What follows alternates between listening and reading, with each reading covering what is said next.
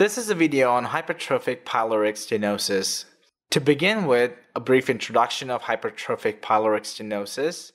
Hypertrophy is increase in size, pylorus is the lower part of the stomach, and stenosis means narrowing of the canal. So the name itself says that hypertrophic pyloric stenosis is stenosis of the pyloric part of the stomach because of increase in the size of the pyloric canal. Hypertrophic pyloric stenosis is the narrowing of the pyloric lumen due to the tissue hypertrophy and scarring. The resultant intestinal narrowing leads to gastric outlet obstruction and bowel obstruction. Hypertrophic pyloric stenosis can very rarely occur in children and adults, as it occurs more common in infants, known as the infantile hypertrophic pyloric stenosis. Patients present with emesis usually around 3 to 6 weeks of life.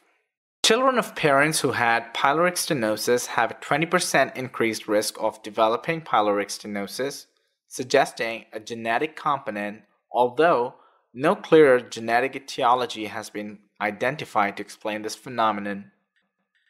Pyloric stenosis is most common in people of Northern European descent, with an incidence range of approximately 2 to 5 in every 1,000 live births in these populations.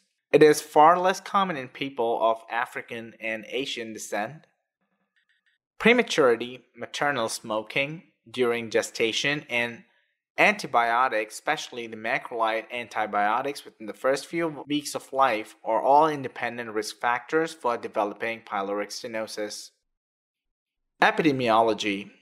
It is predominantly seen in males, approximately 4 times more common, and it presents typically at around 3 to 5 weeks of life and rarely presents after 12 weeks of age with non-bilious postprandial projectile emesis and dehydration.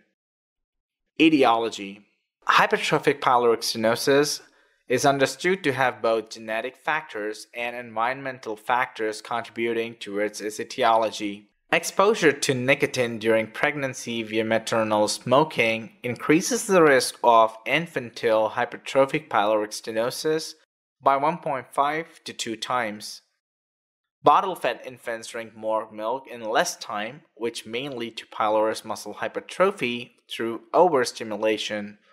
Another hypothesis maintains that formula components make it harder to digest, and gastric emptying is delayed, which may also burden the pylorus muscle.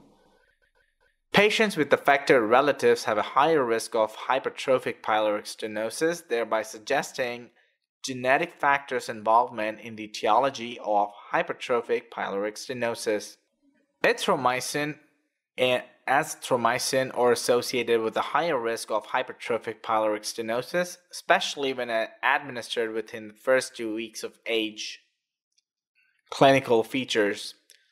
The classic presentation of infantile hypertrophic pyloric stenosis is that a male infant about 3 to 6 weeks old who develops immediate postprandial vomiting, which is non-bilious and forceful.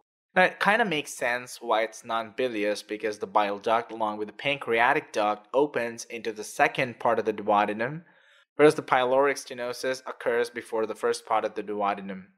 Also, the vomiting is forceful or projectile in nature because of the backup of the food owing to the narrowed lumen, which gets piled up within the stomach and eventually is forcefully retracted out of the esophagus to the outside as a projectile vomiting.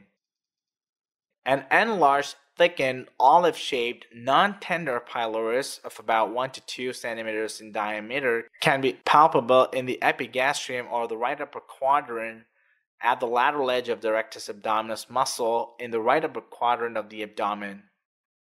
A peristaltic wave moving from the left to the right is often evident in the epigastrium. An important sign, the hungry vomiter sign, is seen in patients with hypertrophic pyloric stenosis, wherein the patient demands refeeding after vomiting as gastric contents are emptied. If left untreated, symptoms may worsen and can lead to dehydration, weight loss, and failure to thrive. Diagnosis. The initial imaging of choice is abdominal ultrasound, which shows an elongated and thickened pylorus.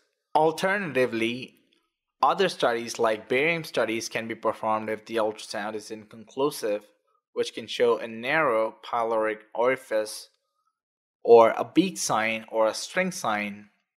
Endoscopy is another test of choice when the other tests are inconclusive or difficult to perform. On lab tests, the patient shows hypochloremic, hypokalemic, metabolic alkalosis, which is a classic result, but now is uncommon as the infants are more commonly diagnosed and treated early. Hypokalemia usually occurs in infants that have been vomiting for many days or several weeks. Recent studies show that a serum pH of greater than 7.45, a chloride level less than 98, and a base excess of more than 3 plus gave a positive predictive value of about 88% in diagnosing hypertrophic pyloric stenosis in infants presenting with vomiting. The infant should also be assessed for other physical findings to evaluate for complications and to help exclude other disorders that can cause symptoms similar to infantile hypertrophic pyloric stenosis, like mucous membrane and skin turgor to assess for hydration, the length and weight to assess nutritional status, especially if the infant has had prolonged vomiting. The skin and sclera are needed to be examined to assess for jaundice, which occurs in patients with hypertrophic pyloric stenosis and icteropyloric syndrome, but also raises the possibility of underlying liver disease. A point worthy to be noted in clinical practice is that hypertrophic pyloric stenosis these days is diagnosed early and the infants do not generally present with any significant electrolyte imbalances. The treatment. Treatment should involve conservative measures and surgery. Conservative measures like correcting the electrolyte imbalances by replacing potassium, intravenous rehydration, frequent administration of small meals, and elevation of the head are required before surgery is undertaken. The definitive treatment of choice, however, is a Ramsted's pyloromyotomy. That concludes our discussion on hypertrophic pyloric stenosis. Thank you for watching. We look forward to seeing you in our next video.